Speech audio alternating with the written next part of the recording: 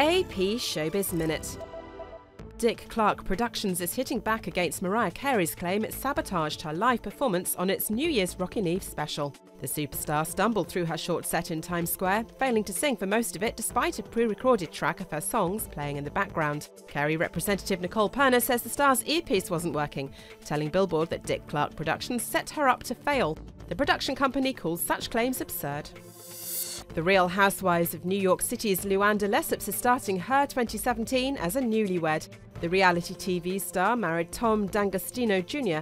on New Year's Eve in Palm Beach, Florida. Guests included other Real Housewives like Dorinda Medley, Kelly Ben-Simon and Jill Zarin. A prankster altered the Hollywood sign so that it read Hollyweed for a few hours on New Year's Day.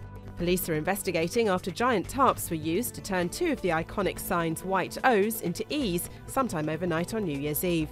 The prank may be a nod to California voters' approval in November of Proposition 64, which legalized the recreational use of marijuana beginning in 2018.